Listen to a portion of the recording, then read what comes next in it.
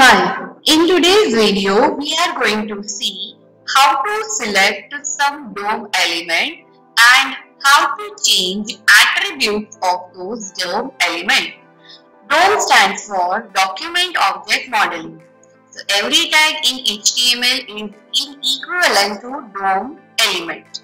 So tags are equivalent to DOM element. We are going to select these tags and change an attribute of these tags. Now, how to select a particular element inside DOM? That is nothing but making selection. D3 allows us to manipulate DOM elements in an HTML document. That's why we need to first select that element out of all those group of elements. You can either select one element or group of elements at the same time. And then we can manipulate these elements attribute with the help of D3 method. For performing selection and manipulation, we have D3 object. So D3 library must be included in your page. That is the first step to your making selection.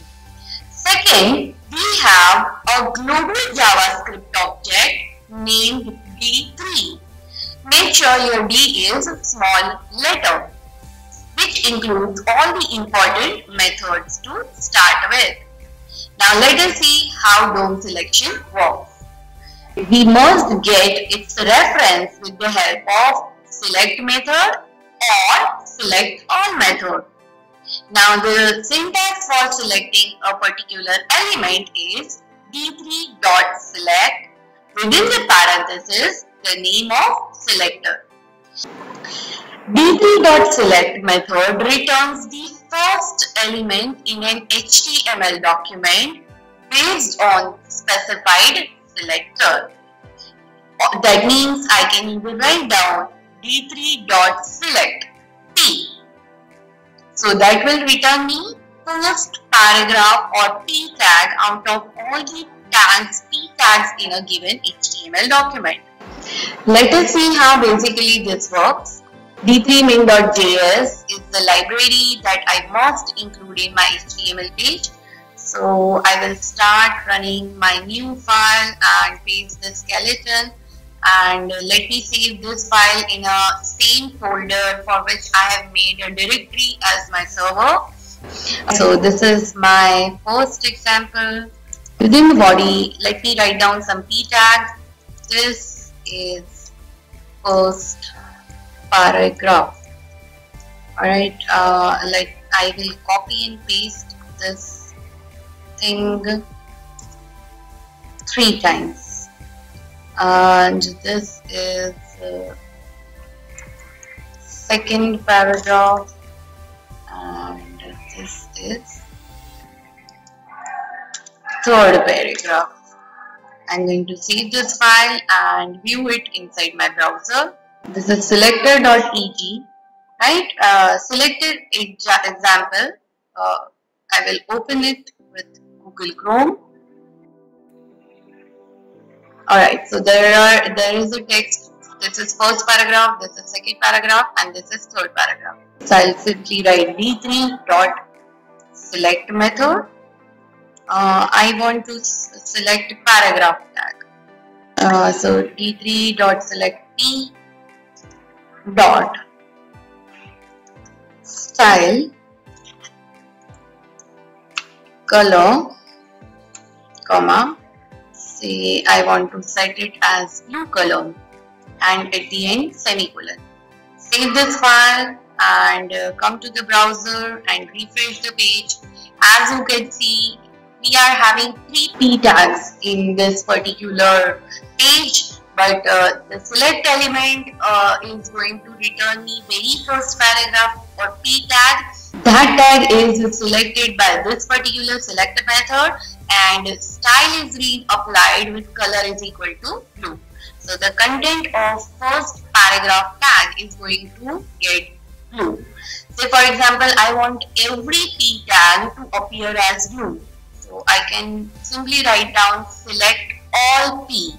So all p tags will be selected by D3 and style will be applied as blue and color. And refresh. All these paragraphs are now into blue color. Now say for example, I want to only make second paragraph as red in color. So this is my second p tag. I'll give it an ID. ID is equal to p2. Now here I will do d3 dot select inside bracket hash p2. So whenever you are supplying ID inside select tag, proceed it with hash. And if you are supplying name of tag, you don't need to proceed with some element. You just directly write down the name of tag. And say style as color, which is red. I'll save this document, go to the web page and simply refresh it. So my second paragraph is selected with the help of ID. So if you are going to make use of only select method, out of all those tags, only first matched tag will be returned by the selector or select method. If you are going to use select all the methods or all the stylings will be applied to all of these tags. And if you want to select a unique tag, provide it a unique ID, and while giving a select method, you will make use of hash followed by ID name of that tag. Now select all method is returning all of these tags that are matching with the given selector. So if I write d3.select all p.style color as some color, it will apply to all p tags. Now after selection, what process or what all changes that we can do over the tags? A large collection of manipulation methods that can be used after selecting an element using select or select all. Text, append, insert, remove, HTML, attribute, property, style and class. So out of all these, we have already seen the style, in which we have changed the style or appearance of text as color with some different values. So here we are having, this is a second paragraph, right? Now instead of this, I will make its text as hello, welcome. So let me see what are the changes that I can see. I will simply refresh. Now as you can see, here we are seeing this is a paragraph, hello and welcome. So even though we have written some rigid text that this is the second paragraph, now my web page is showing new text that is hello, welcome. One thing I would like all of you to observe is to press Ctrl Shift Insert. Have a look at the source code of this page. Here within a body there are 3 p tags. As soon as I hover over a p tag, it is being getting highlighted to your left side. Now look at this second p tag where ID is p2.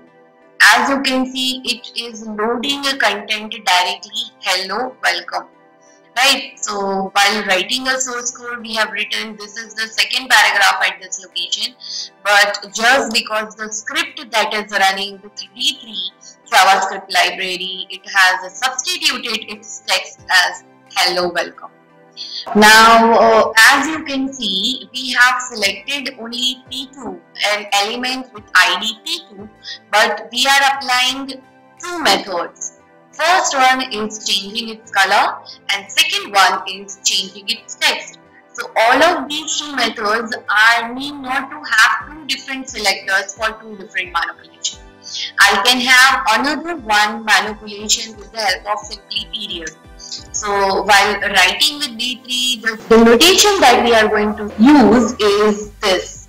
Only one select statement will be there and it won't be ended by semicolon, but simply I'll write down dot style is this, dot text is this, or I can also have some different method at this location also. Now D3 dot select, I'm going to select body element. So this is nothing but simply body tag of HTML page. Now inside this body, I want to add one div tag. So I'll make use of append method. I have to append the new tag, say div tag. And this div tag is containing text as new division, and I'll save this, go to page and refresh. Now as you can see, this is my body element, right? Body is going to get closed at this location. Just before the completion of this body, one new element is appended, that is div. And inside there we have text as new division. I can set its attributes also. That means I can define the size of this division. Let me set those attributes. So I'll write down attr. Attr method is used for attributes. I can set the attributes as width, comma, its value, say 200 pixel, and another attribute as height, and the height of this div is 300 pixels. In today's video, we have covered select method, select all method, text method, append method, and attribute and style method. Rest of the methods will be covered as and when they will be required in our tutorial. Thank you everyone for watching this video.